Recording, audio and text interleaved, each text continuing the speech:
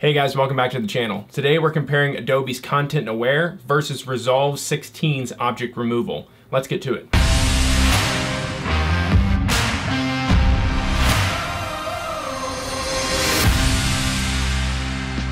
Not too long ago, Adobe announced they had the Content Aware fill in After Effects. They've had it in Photoshop for a really long time, but being able to do that in video is a massive game changer. DaVinci Resolve has also had their own in 15, I believe, and now in 16, I think they've tweaked a few things. I really want to compare these head to head and see which one is possibly better. Let's test these two programs out and see if you can even tell a difference by the end of it. So I've got some footage of my kids at the park, just a nice drone flyover shot. My oldest son is kind of over in the corner. We're gonna try to take him out of that. I'm gonna drop this down. I'm gonna scale it down because this is a 4K video clip in a 1080 timeline. Then we're gonna zoom real close in here, drag this over just so I can see him. We're gonna create a real simple, just circle mask around him. We're gonna go to mask and we're gonna select none instead of add or subtract at the moment, just so I can see him and what I'm keying out. That's really all I care about at the moment. You can change it later. That's all I just care about right now. Drop a keyframe right there, right at the beginning. We're gonna go over, probably right about there, should be good. We're gonna move our circle just around him a little bit, just trying to get the shape. I'm gonna scrub back a little bit just to make sure he's still covered, yep. Keep moving our mask probably every second, maybe 2 seconds. And that should be it right there. The last thing we're gonna do is go to mask one and we're gonna hit subtract now. So now you can see if I scrub through, you cannot see him at all. Trying to mask something out when you've got something on top of it, you don't know if you're making it too big or vice versa. We've got that set. We're gonna go over here to Content Aware Fill method object. I'm gonna do mask expansion, leaving it about 6. We're gonna do work area, so it's not just going crazy, and we're gonna generate fill layer. Unless you have a beastly, ridiculously strong computer, take a break. Breathe in and have a moment, you know, just go check on your cat. Wow, that is highly impressive. Like I'm actually blown away by how well that worked. All right, so let's jump in Resolve 16. Bonus tip for you guys, if you're working in Resolve, a lot of people have a really hard time figuring out why they're not getting amazing playback. They can't figure out why it's not rendering. If you go up here to playback and go to render catch, you can turn this on user or smart.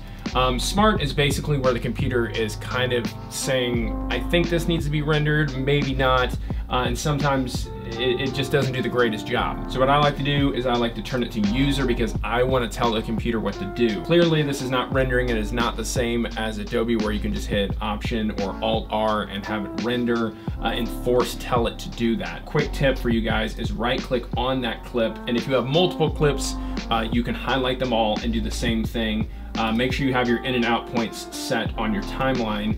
Right click on it, go to render catch fusion output and turn that on, and you'll see that it turns red and the computer is now turning it blue, and now it is completely rendered. That's just a quick tip for you guys, but let's jump back in here and see if we can remove this object. We're gonna go over here to the color tab and we're gonna go actually to the window icon. We're gonna make sure we are at the very beginning of our clip. We're gonna manually select and track around him.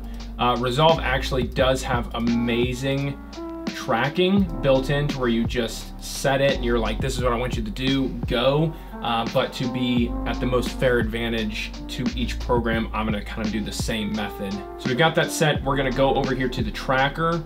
We're gonna go to frame and we are gonna click frame 1.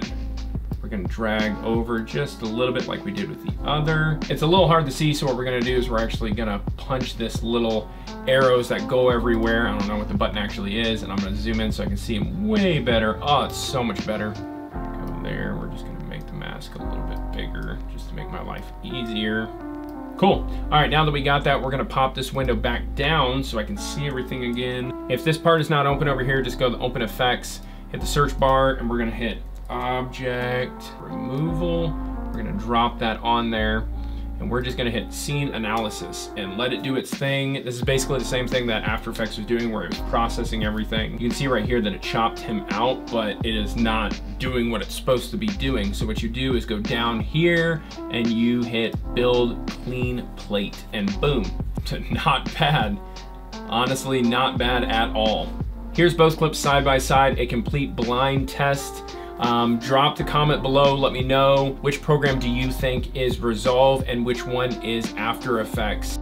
Now there's definitely gonna be people that prefer Adobe over Resolve. I know a lot of people that are changing over to Resolve because of all the things that they've implemented in 16, and it is just in beta. I also love Adobe's program, but we all know that them pumping out updates is very hit or miss, and even when they do, it's kind of like they fix one thing, but they create 10 other problems. A is Resolve and B is After Effects. I had a hard time telling myself, and I even put the video together. I still 100% think Resolve is the best free editing software there is. Now keep in mind, a lot of the stuff that is in Resolve 16 is in the studio version. I am in the paid studio version. Honestly, I think it comes down to that we're the winners overall because these programs are doing such amazing things and they're getting better and better and better and better. That's it for me today, guys. Give me a thumbs up if you like this video. Leave a comment below. Which program do you think looked better? Could you even tell the difference before I actually put up the answers? Hit that subscribe button if you haven't already with the bell notification on so you don't miss any of my new videos. I'm the Iron Giant. You guys are amazing. I'm out.